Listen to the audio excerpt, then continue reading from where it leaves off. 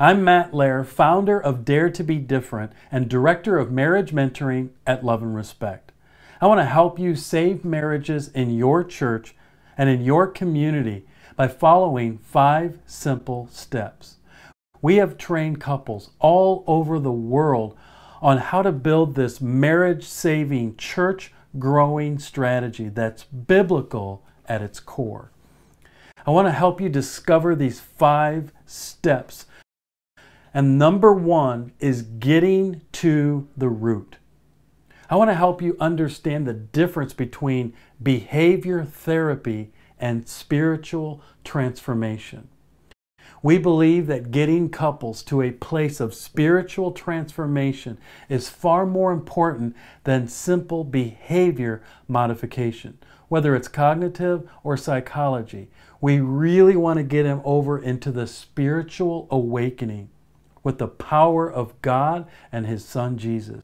Getting people to a place of spiritual transformation starts with the power of Ephesians 5:33. Dr. Emerson Eggerichs has coined this phrase, and he has built this worldwide ministry on this truth, that without love and respect, that the relationship will not succeed. So we've wrapped love and respect around our mentoring method. We also are very intentional when we mentor marriages to establish that they're saved, they're born again, that they believe in Jesus, and they have committed to follow Him. In addition to that, we like to extract where core sin might reside in the life of a believer. Maybe a Christian has fallen along the wayside and they're struggling and they need to repent so that they can be forgiven and that their spouse would be healed and that they would be healed. So we bring people back to a place of repentance to God and forgiveness so they can find healing. And this method is open to the leading of the Spirit. We're helping mentors understand what that means so that the Spirit of God can lead them in bringing in the right verse and the right truth at the right time and in the right way. We also have created a method of mentoring that is very visual and it is very biblical. We break this method down into 3 key elements where we mediate first, we teach second, we confront third.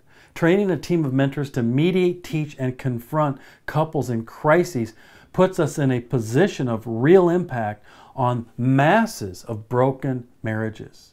Mediation is based on this idea that we can get couples to round the bases and identify and confirm and offer solutions and resolve their solutions in a way that's loving and respectful. So we have a visual guide to help them. It's also important to note that in order to become an expert at biblical mediation, we need to get our arms around what's really happening so we can determine what we're going to mediate on.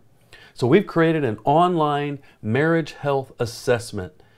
It's 177 questions that provides clarity to mentors on what precise issues are we going to be addressing for 10 weeks and how are we going to address them. This takes all the guesswork out of it for mentors. It creates a lot of efficiency and helps mentors know exactly what they're going to be taking couples around the bases on and resolving. Once we get them to score, which is to resolve an issue through the biblical mediation, we then bring in the scriptures and we teach them the power of Scripture. We plant truth on fertile soil that comes from the idea of mediation. Lastly, we confront the heart. And this is where it goes really deep. This is where we dive into core sin or salvation or what's really going on behind the scenes, the issue behind the issue. And the confrontation is so loving and so careful that the couples that are being confronted hardly even feel it.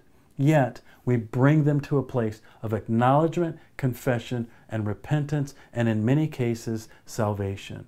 This is where the overhaul happens. This is where they fall into spiritual transformation. Some churches even call this method of mediating, teaching, and confronting sort of like a secret weapon.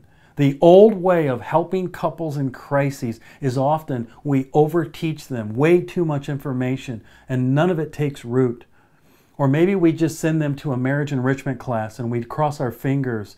Or maybe we outsource them to counselors in the area that may or may not be biblical. Or in many cases, we do nothing. The third core element to our 5-step process in saving marriages in your church is to think bigger. Don't just stop at training mentors. Once you have a team of trained mentors, you can build a long-term strategy of marriage events that funnel hurting marriages into the arms of your gifted and trained mentors. Now you have a strategy that's leverageable and powerful. I remember a church recently where I had 200 couples signed up on one weekend to get help. We know the need is there. We want to be preemptive, proactive. Let's not wait for the phone to ring. Let's not wait till it's too late and they're separated and there's no hope. And so we think long term on how to recruit hurting marriages every single year in a way that's effective and it's proactive. The fourth element to our 5-step process is to leverage the time of your leaders. When you equip a team of lay people in your church, you are actually having an immediate impact on reducing the stress of your staff and your pastors. If 10 couples get mentored in your church in 1 year, that represents about 200 man-hours of labor. And your lay mentors, they volunteer their time. Marriage mentors volunteer their time, and it takes a huge load off your staff. And that doesn't even mention the fact that it saves the mentees nearly $24,000 if they were all to go seek professional help and pay the going rate. Some churches that I've trained are routing 50 to 100 couples through their program in 1 year. 50 couples equals 1,000 man-hours for the church, and it represents over $120,000 of counseling fees if they were to have sought professional help. Many couples won't even go to a professional because of the cost, and many couples are utterly disappointed with the counsel that they're receiving from professionals. And I'm not throwing professionals under the bus. There are some great ones, but by and large, professionals are not bringing the power of biblical truth. That leads us to the final piece in our 5-step process. We want to invest in your mentors long term. We want a long-term relationship to offer support, and every church is different and requires a unique approach that fits their vision and their environment. So we have our own leadership training model that fits your church. You can customize it. We have all these steps laid out for a long-term plan on how to invest in your mentors, on how to install the process, launch the program, and offer continued education and coaching for your mentors. Some of those elements are free of charge, and some of those are optional, subscription-based. But nonetheless, we don't just train your mentors and bail out and hope that it all works. We are here for the long haul. Who is this process for, you might be thinking?